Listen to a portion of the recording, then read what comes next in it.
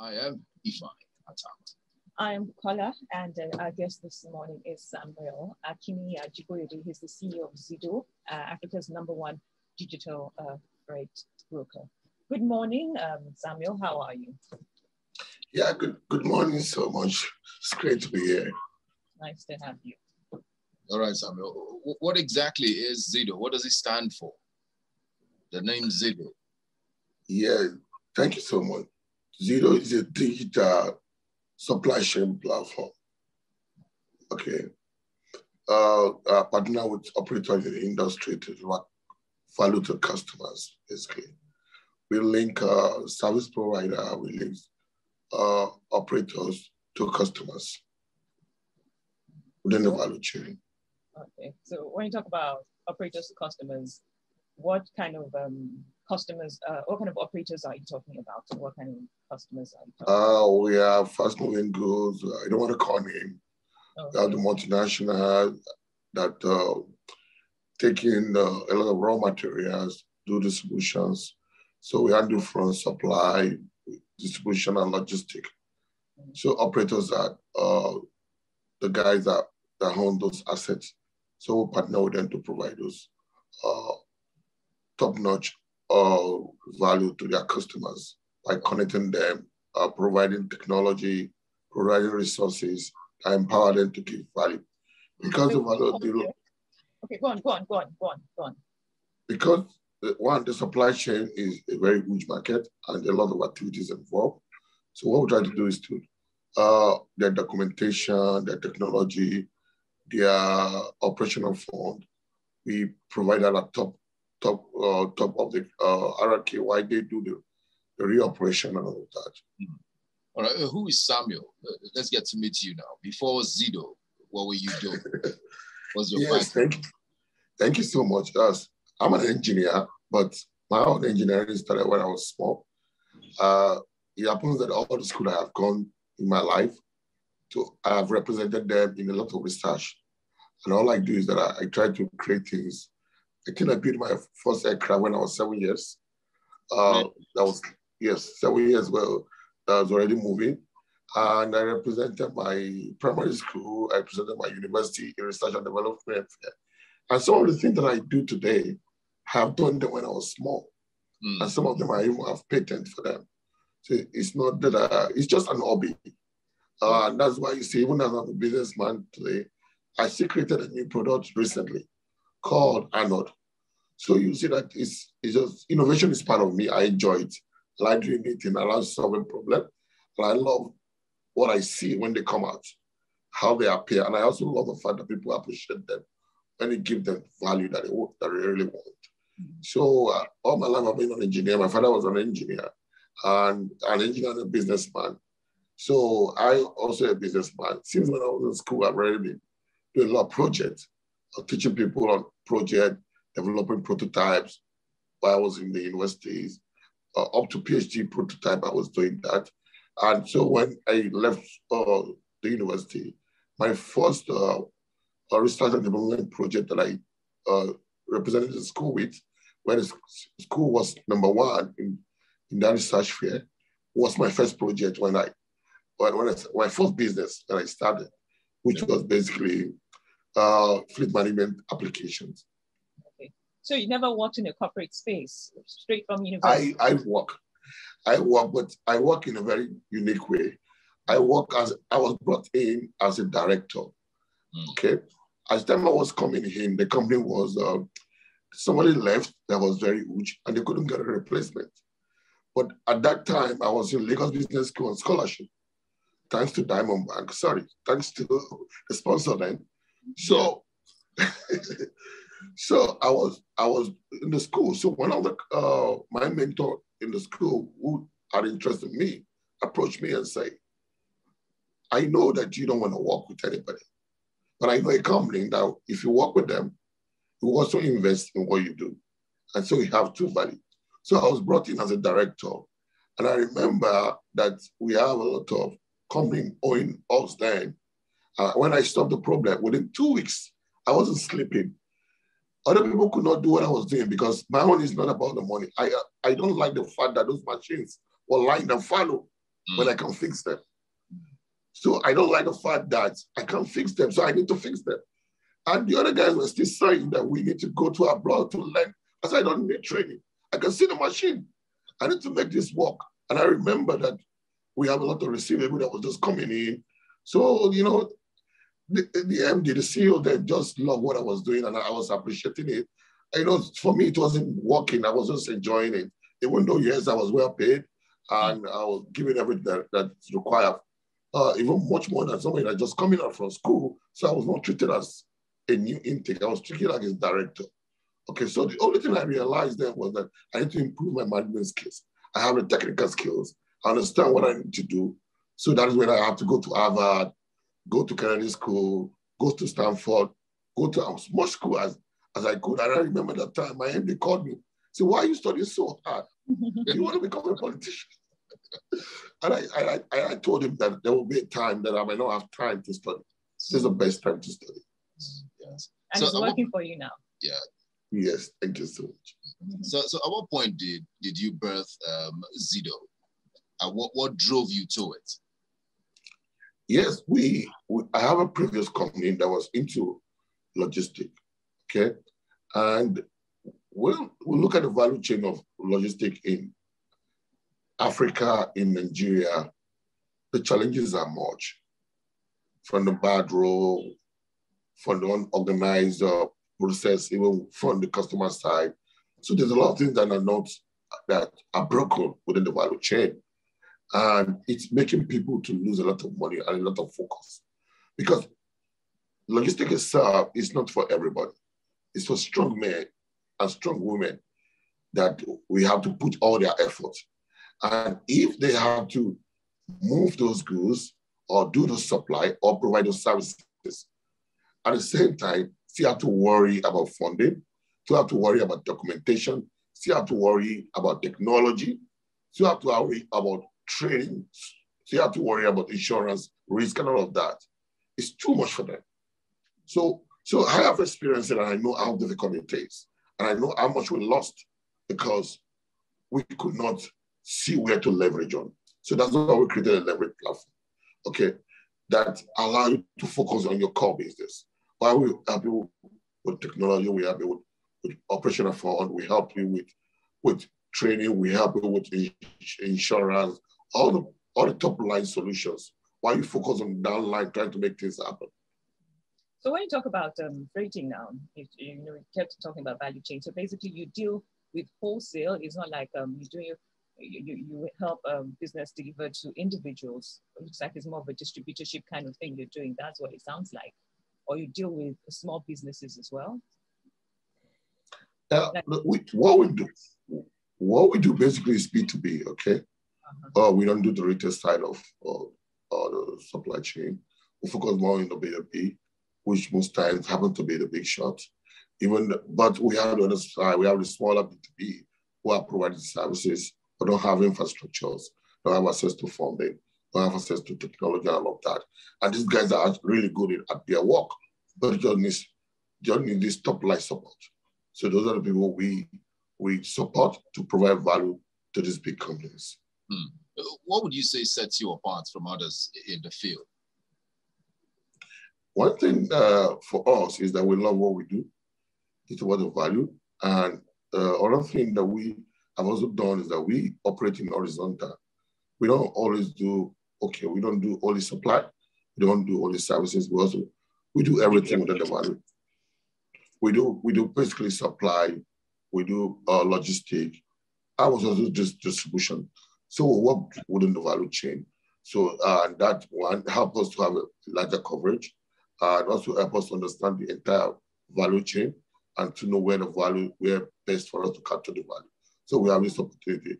But still the same model, but operate with different operation within the value chain, operate within the value chain.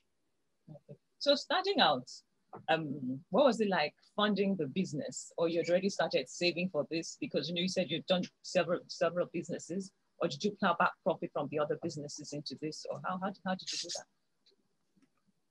I have this philosophy, which I think the same thing my dad also did, okay, is which it has always worked for me. I believe in zero financing. What is zero financing? Zero financing simply means if you can control demand, you could get anything done. Okay? Let's give an example now. If your company, let's assume that you're a company, okay? And if you want me to supply you maybe something worth 1 billion naira, okay? That's the most important thing for me. Because I have a contract that already says you supply me. So I have the demand. Everything will fall in place. So the mistake people go is to pursue the money before the demand.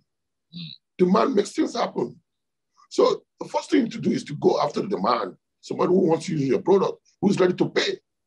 If you have that, you have 99% almost there. So, but people try to go and say, okay, I want to do $1 billion contract. They are looking for 1 billion. No, it doesn't work that way.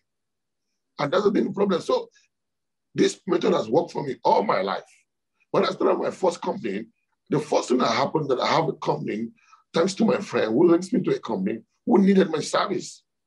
And they placed a big order. And they also pay upfront. And from there, I make the first design, I supply was the fleet management solution, and then make a payment to my account. And from zero, already really very big value. So sometimes I keep telling people, stop chasing the wrong thing. Go after demand. If you have the demand in your heart, everything will fall in place. But some people are not trusting. You know, you talked about you being paid upfront and it was paid into your account. You were able to deliver the service. Some people would be like, I want to see what you have for me first because I want value for my money. And you know, if you're in that situation, how do you manage it? The mistake a lot of people make is that they don't understand the power of social media. They don't understand the power of visibility. Like what you guys are doing today is one of the great visibility everybody needs. When you have to tell people that you know what you're doing. See, it's not about the mistake people are making. It's not about the amount of money that you have. It's about the knowledge that you have, about the information that you have with it, and the skills that you have, and how do you display that? How do you display that? It's by using different platforms to show scale. I've started using LinkedIn since I was in university. I've started using Facebook for a very long time. Okay, I came into Instagram very late. But you see, for us that were in business, there's no reason why you shouldn't be on LinkedIn. There's no reason why you shouldn't display yourself. There's no reason why you shouldn't put out content. When you put out content, the perception is this. Whatever content you put, it's the value that you have. So people see you like your content. So what I have done so well is this. I can tell you, and without making a mistake, I can show the screenshot of what I used to close my first day on LinkedIn to you. It only happened in 24 hours. I remember I came down from California, I entered Lagos, and I went to my LinkedIn, and I sent a mail. And the guy said, Sam, I would like to meet you. How are you? Can we meet in Whitbaker? And the next day we went, and the next day the contract came out. And the next week, the guy does not just know me that day that I'm sending that mail. The guy has been following me. Yes. I've been seeing what I'm doing. He already have a perception of me. So when I'm asking him something, he's not finding it difficult to believe me. Yeah. So it's selling yourself. So exactly. Yeah. Sorry, my voice is not so good. It's okay. Hope you can still hear me. We can hear you. So what are your routes and your destinations, and what countries are you operational in? And where do you go? Where do you not go? Yes, we still have some little operation in some African countries and China, US, and all of that.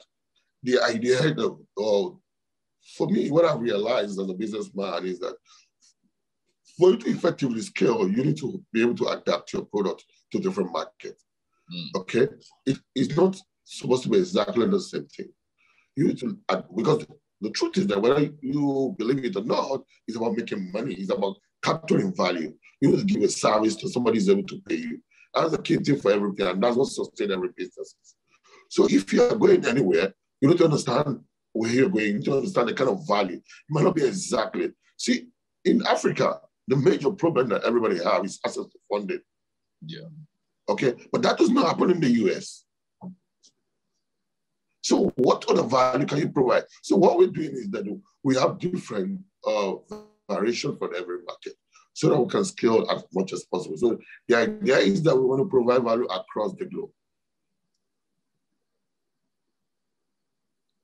Hello? Hello? Yeah, I'm here. I'm here. Okay. Okay. All right. We'll take a break on Business Half Hour. We'll be right back. Just stay with us. 97.3.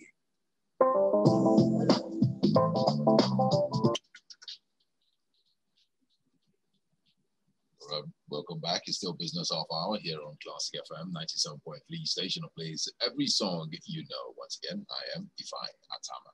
And I am Bukola. We have in the studio with us Samuel Ajiboyede. He's the CEO of Zido, and it's Africa's #1 digital freight broker. So we are talking about your business and how it started. Now tell us about your staff strength. What is it like working with you? Yeah, because of the kind of model we run, we have to be reasonably light as possible. So if you look at it cumulatively with partners, let me engaging, not directly employing them, we have a total of, let's say, 100, including our own. But our main staff is just a little bit above 20. Okay, just so do you work remotely or you're in the office? One can come to your office to inquire about your business. We adapt a hybrid model because we realize that it's more effective when you let people have their way, comfortable and all of that. So as you can see me, I'm one of our offices considered is empty. Even though I've locked them outside, that they have to wait for me to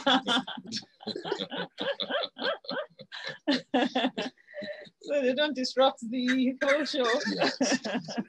What are your biggest challenges? So what basically is that we realize that they are more effective when they work from home. That's the truth. I realize that it's now value driven. It's project based. We give you a task. How long does it take you to provide this task? I will see that it's working. I will consider so we give them an option. Some people don't want to stay at home. Yeah. Okay. Some people want to stay at home. And we have some people that are using only twice a week.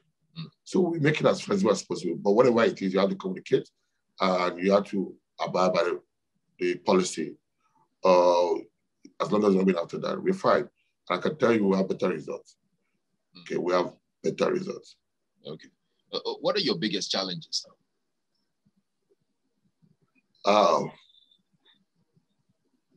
I think, what will I say is the biggest? I think funding is one of the challenge that everyone faces at every stage.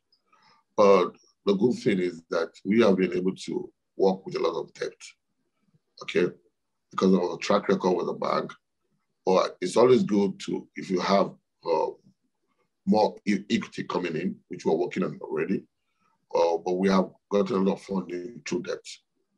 But we're looking at more of equity so that we don't do too much of debt. But one thing for us is that we're fine because the most utmost thing in any business is making profit. Okay, if you're making profit, then you're sustainable. But it's also good if we can have more equity coming in.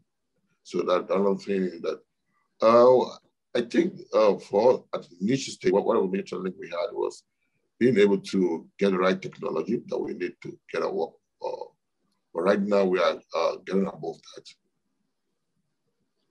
There's a question for you here. It says, can Zido work with startups and are you into cold chain logistics and storage too? Come again, please. Can Zido work with startups and are you into cold chain logistics and storage too? No, we're not started doing that yet. But you see, the way Zido is going to work is that it's going to work with every the value chain eventually. So, but what we do is that we're taking one step at a time. We see that the value chains are big and huge. So we want, anyway, we operate, we want to give our best, but eventually we go within the value chain There's another question. It says, please share the guest's business name and website. Oh my, the website is Zido.co. Zido.co. Zido.co. So Zido, tell us, how do you handle competition? Who are your competitors? What has it been like in the past year? You see, last year was very an interesting time for us because that's the best time we tested our model to see whether what fits. One of the things that we've realized that the way we're designed is to allow everybody within the value chain to partner with us. So virtually everybody that is within the value chain have something to do with us, okay?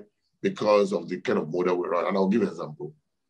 We have what we call franchise model, we have joint operation model, okay? The franchise model is when you operate with Zido name. You work with your customer or with our customer using Zido name, okay? Then we have the joint operation who allows you to use your name to work with the customers. So we find that everybody is there. Somebody want to promote his brand, won't need our resources, will still work with us. Someone who doesn't really want to promote his brand, all he wants to do is to make profit, still want to work with us. So it gives us a big opportunity to be able to walk across the value chain. So we realize that people that are supposed to be as a competitor, they're also using our platform. So there are a lot of people that are using our platform, but because we are at the back end, because the way we partner, we're not displaying our brand as joint operator, you might not even know we're working with those guys. Mm-hmm. Whereas there are some other people that they're using our brand to operate. So that allows us to work with virtually everybody. Okay, but the whole thing is that as you're working with the value chain, everybody's working. We just get a commission for our service. So we're just like a layer that everybody can tap into and drive value to their customers. It does appear like it's very simple to use. How does it work? From the point of contact to Zido to delivery, how does it work? Yes, it's actually a contact-based transaction. Okay. What does a contact-based transaction means? You have to sign contracts, and when this contract is signed, it's actually a loop. It's a loop that it continues going. Okay, what is the transaction cycle? Maybe 2 weeks. So we keep running those transaction cycles. Okay, you supply. So it's not, the way we want is that we create a system for every customer, an account for every customer. So if you are someone who's supplying a company, and that happened every 2 weeks, so your transaction cycle is 2 weeks, and they make payment within 1 week, all of that. So we'll have created our transaction cycle and provide resources that in turn continuously providing those resources. So we'll create an account and a budget for you as our customer, as our partners. So you don't run out of resources. All you just need to focus on is providing those value. So now, you talked about scaling up the other time. Yeah. Zido was created in 2017. Yes. So it's 3 years old now. Go ahead, please. Right, it's 3 years old. So where do you see Zido in the next 5 years? What are your plans for Zido? Where do you want to take this Zido to? We started in 2017 as on a different model. Our business model changed last year, okay?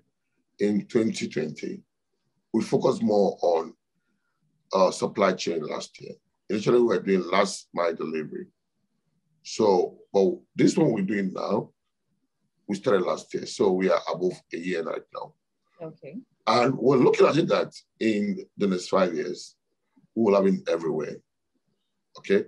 And the way we operate is that we don't really look at, because I studied global strategy in Harvard, and I realized that the same effort I would take you to set up in Kenya, I would take you to set up in Germany. It just assumed that we're talking now, we're not in the same room. If I was in the US, the same thing will have happened. Mm. So if you see everywhere as just an imaginary world, you can go everywhere. Just make sure that you're doing things within the law, the legal framework within that environment, then you can go everywhere. So we see ourselves going everywhere around the globe that we know we can give value and get value for ourselves. What are your most profitable markets? Wow. The market is big. I think for us, the logistics market is very huge. That's where let me give you why I say it's very huge. In a single transaction, you'll be looking at a very big figure, just one transaction. Yeah. Okay, in the supply side, it's not as huge per transaction like the logistics side. That's the movements of goods. Okay, you're moving goods from Lagos to Kano, you are carrying 60 tons. That is huge. In a single transaction, that's a huge amount of money you're going to get rolling in. Okay, even though you are going to just get a commission. Okay, but the other side, so that's part. Then again, moving container is also a very lucrative market also. Okay, especially through the waterway. When we use the waterway, it's also a very good market. Waterway is also a very good market. So everywhere there's value to be captured everywhere. You just have to be creative about it. You don't have to do everything. You just have to do the one that you can do your best and get the right value for it. So for anybody starting out who wants to work in your shoes, what would you tell the person with the kind of business you're doing? I think for anybody starting out, the first thing that I want a person to have is to have a survival strategy. Okay? A survival strategy, see, people give up because they don't have a survival strategy. Okay, you are working in a company. I remember when I started my first company. What was my survival strategy? I bought 2 Marwa. That was giving me 15,000 every week, okay? So I knew that in the first part of my business, I may not have money for even 1 year or more, but I will be going out, talking to customers, trying to get people. I will be on social media, how to buy data, how to do a lot of things. So you need to have a survival strategy. And I also have a friend who they started a company together. One was working, one was not working. So you need to have a survival strategy because see, when you don't have fuel to move, you eventually give up. But so the Mara helped me throughout until I got my first contract that was able to take me to the next contract. And that's how the growth started. So the first thing you need to have a survival strategy in place. Second is that try to build it right. Don't rush because this time around now you have something that's keeping you. So build the right product. Take your time to build it, but don't rush to grow. I can tell anybody, growth is the most easiest in anything. People don't know that. Growth is the most easiest. If you have money, you will grow. Okay, all you need to do is to raise money and grow. The first thing is to get a product that the market accepts and everybody want to use. Get the product right. Take your time and build the right product.